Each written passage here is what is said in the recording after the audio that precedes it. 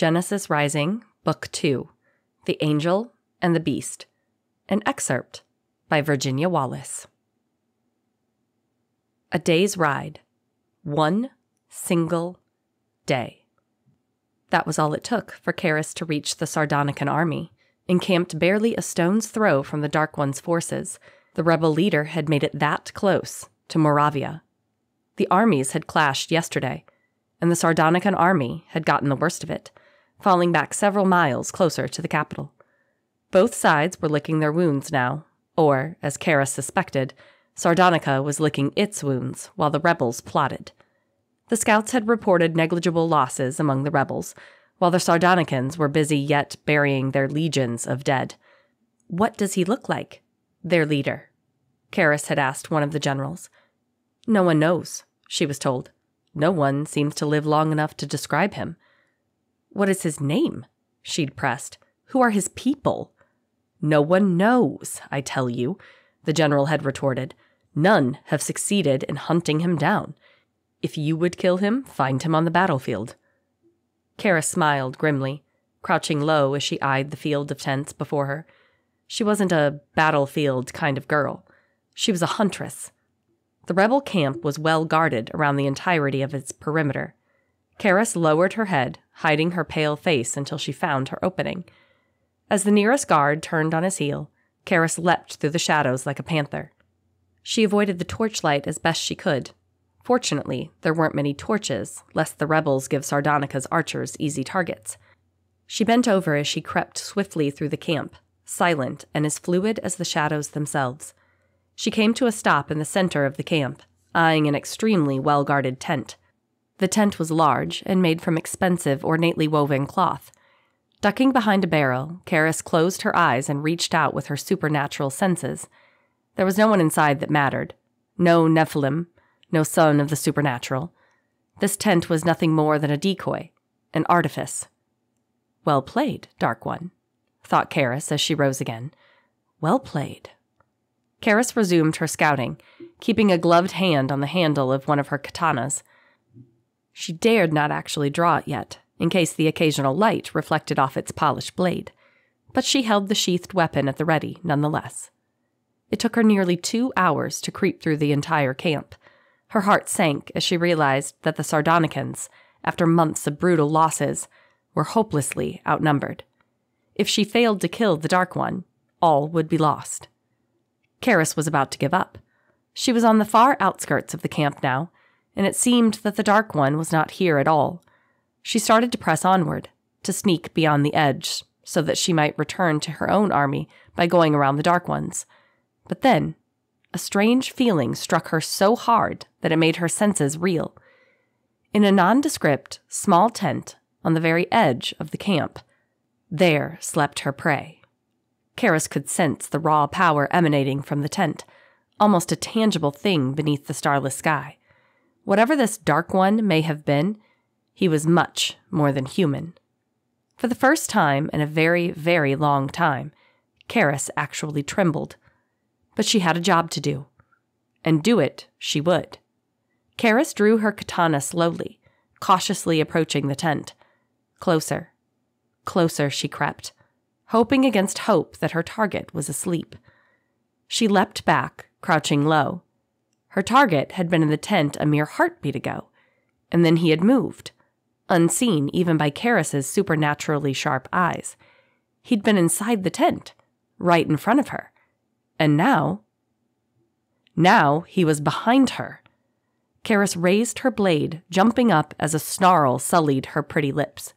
She grunted as she fell onto her face. A kick to the back of her knees forced her legs to buckle beneath her, and before she could lunge away, a powerful arm snaked around her slender neck.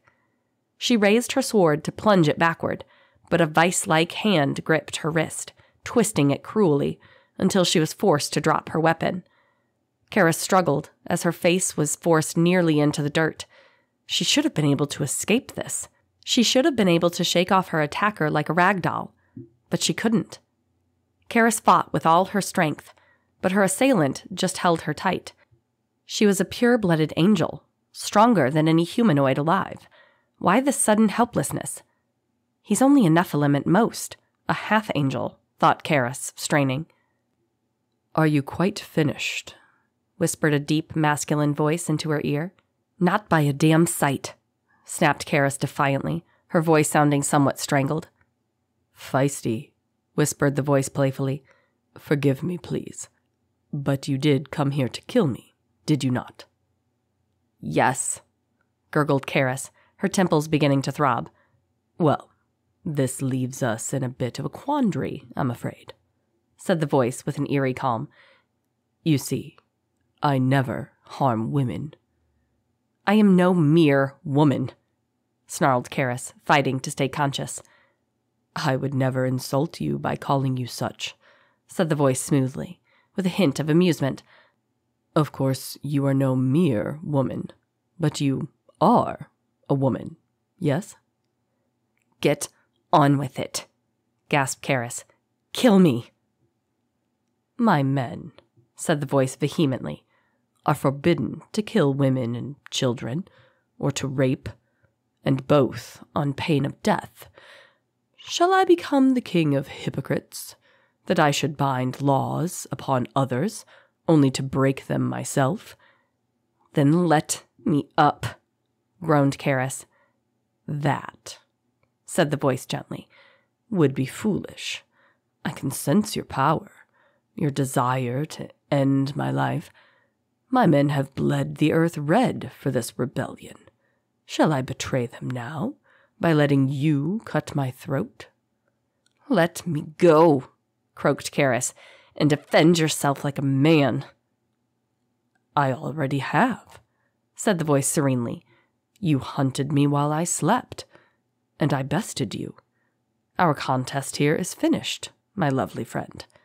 When you awaken, you will walk out of my camp and back to your own. Am I understood?" "I'll kill you," gasped Karis. "I didn't ask for threats," said the voice. "I only asked if you understood. Do you grasp the meaning of my words, or are you some kind of half-wit?" "I understand you." Karis never finished that sentence, never got the chance to hurl her intended epithet. She gagged painfully, her eyes bulging as a hellishly strong arm tightened around her neck. And then the world went completely black, as dark as the night sky above. Karis clutched her bouquet of roses, stumbling through the line of slithering angels. She eagerly anticipated meeting her demonic lover. As she had 1,000 times throughout 1,000 dreams, he would appear through the smoke, as he always did. Karis smiled, her heart fluttering as she regained her footing and walked around. Would this be the dream in which her phantom lover finally took her? The dream from which she wouldn't awaken until her suppressed lust found its fulfillment at last? A prophecy had planted this dream in her tormented mind, and a sustained sense of longing had kept it alive. Karis dropped the roses and lifted her skirts as she broke into a run. This time, she would be taken. The waking world would not rob her of her prize. Not this time. Karis skidded to a stop, clutching her upraised skirts as the nearest angel coiled around her. Something was wrong. The serpentine celestials were not politely observing her bridal walk as they always did. Their forked tongues flickered in and out as they spread their wings above the cowering bride, silently laughing at her, mocking her. Feeling a sudden pang of terror, Karis lunged forward. She would not be robbed. Somewhere ahead stood her lover, every bit her equal in strength and power. Somewhere ahead stood the warrior from the orb, the powerful figure who made her shiver with unwilling lust.